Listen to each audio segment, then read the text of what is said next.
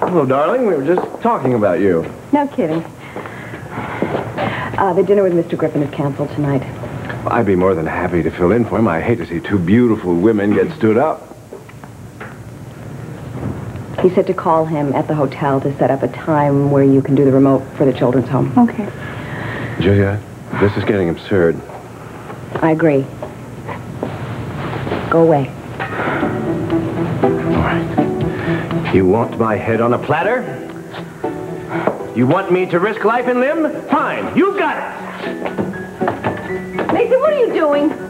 Mason, that's dangerous. That's the whole point! You get down here right this minute! Mason!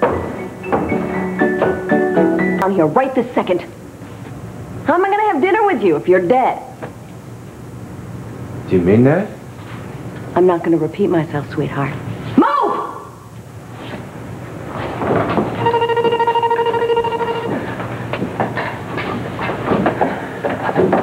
Your brother is not only unfaithful, he's certifiably insane. Oh, there's an idea. Nah, even the funny farm wouldn't have him. What time should I pick you up? You jerk! Don't you ever scare me like that again. Well, you didn't give me any other choice. No, and don't you blame me for you acting like an idiot. Mason, scaring me to death isn't going to work any more than the roses, the bullhorns, or the violins. How are we going to patch things up if you keep throwing yourself at me like this? Did you hear what you said? You said we could patch things up. I did not. You did too. I did not. You did too. Eden, she did, didn't she? You heard it. I have a witness. I am not getting into the middle of this. A week ago, you said there wasn't a prayer. You see, it's working. Slowly but surely, we are moving in the right direction. I give up. What about dinner?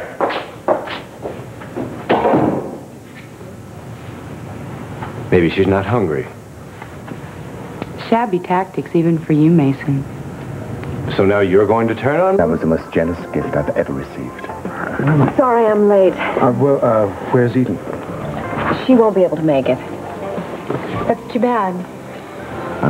Bobby's agreed to set up a fund to match public donations. Actually, I've agreed to think about it. Well, that's wonderful. Oh, Julia, I think you were wrong. About what?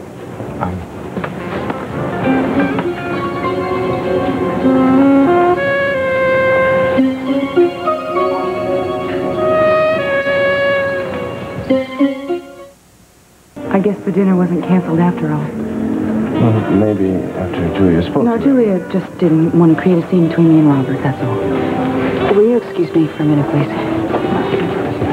Eden, I'm sorry. I should have told you the truth. I just thought it would be easier if I... No, I completely understand. But as long as Robert lives in Santa Barbara, it's going to be impossible for me to avoid him. And Kelly?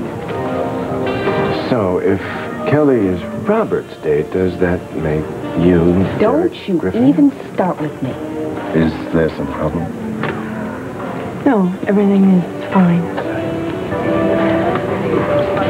You know, you're right. I mean, this wasn't a good idea.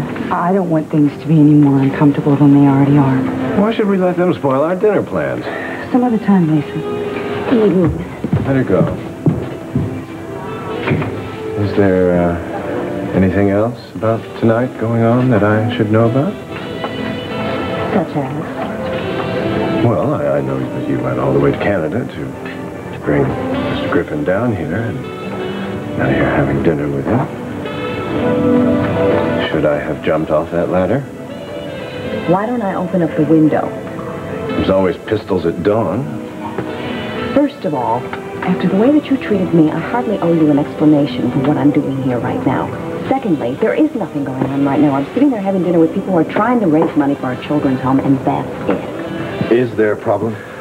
No, everything's just ducky here, Mr. Griffin. I'm Mason Capwell, Julia's husband. I was just trying to convince her that I could be very helpful to you raising money. It's very nice to meet you, Mr. Cup. Well, perhaps if I join you now, we can discuss it. Mason was just leaving, weren't you, Mason? No, in point of fact, I just got here. Yes, remember you told me you had that big, enormous problem that was getting worse by the minute? No, I don't remember yes, and that if you didn't go handle that big, enormous problem, it would become so monumental that it would become unsolvable. Oh, that problem, yes. Good night, Mason. It was nice to meet you. Very nice to meet you. Don't be too late, dear.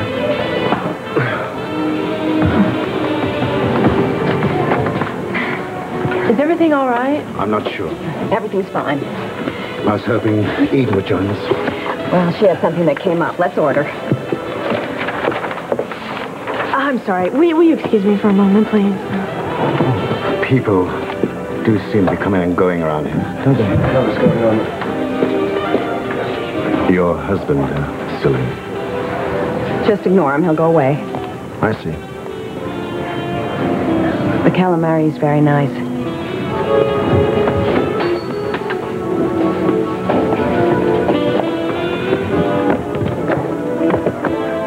Sweetbreads are the specialty of this place, and the chef really does. I already know what I'm going to order.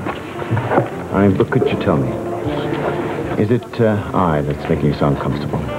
Or is it your husband? My husband. Certainly not you. I see. So then I'll assume you have some reason for him not wanting to join us. We're separated. Well, he seems to be having some difficulty accepting that. Could we please talk about something else? Look, I hate to broach the subject. Must we? Well, unless you don't want to know, but he's on his way over here right now. Would you like me to send him away? Excuse me, Mr. Garvin. Griffin. Whatever. I'd like to speak to my wife alone for a moment. No, I don't think Julia wants to speak to It's you. all right, Derek. Doesn't seem to matter what I want. I'll talk to him. I'll be back. That's reassuring. You just won't leave this alone, will you? I have one thing to say and one thing only, and then I'll leave it alone.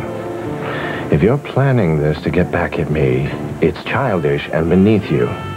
Planning what?